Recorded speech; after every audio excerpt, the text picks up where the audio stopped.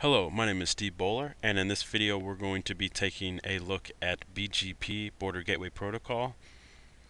Specifically within Border Gateway Protocol, we're going to be taking a look at the outbound route filtering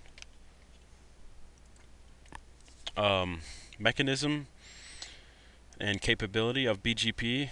This is a newer capability in BGP which allows BGP speaking routers to send their prefix lists that are attached to the neighbors to each other, and basically the filtering will be done instead of on the receiving side, say on router 1 here, for instance. We'll go ahead and put in here just a couple of routers that networks that we're going to be advertising.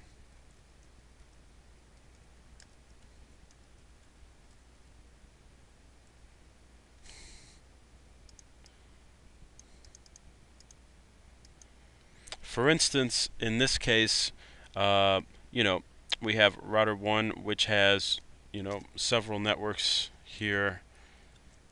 On router 2, say we have a prefix list inbound on router 2 that's going to just allow the 10.0.1.0/24 network.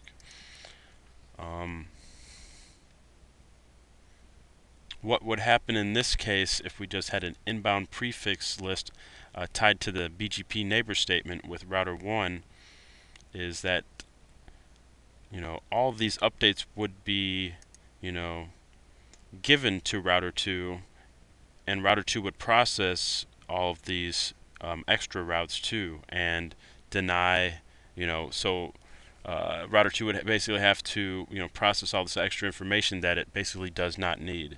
So what router can do kind of preemptively is, proactively, is tell router 1, hey, look, you're sending me all these networks, however I only want this one network.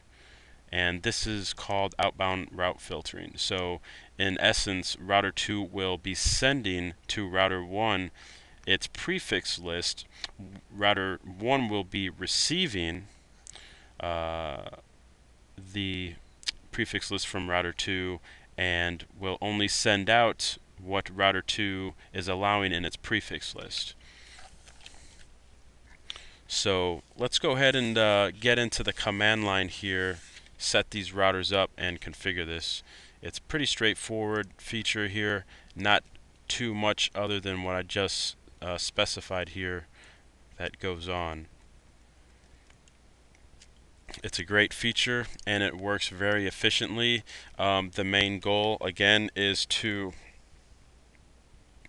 alter the number of prefixes that are going to be sent from router 1 to router 2.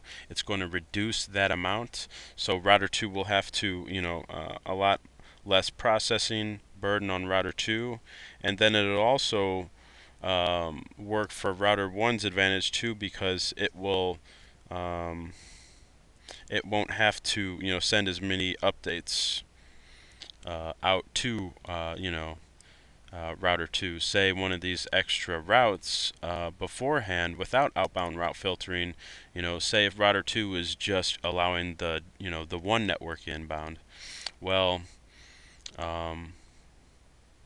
what would happen before using outbound route filtering, say the router 1 is sending the 2, the 3, and the 0 network.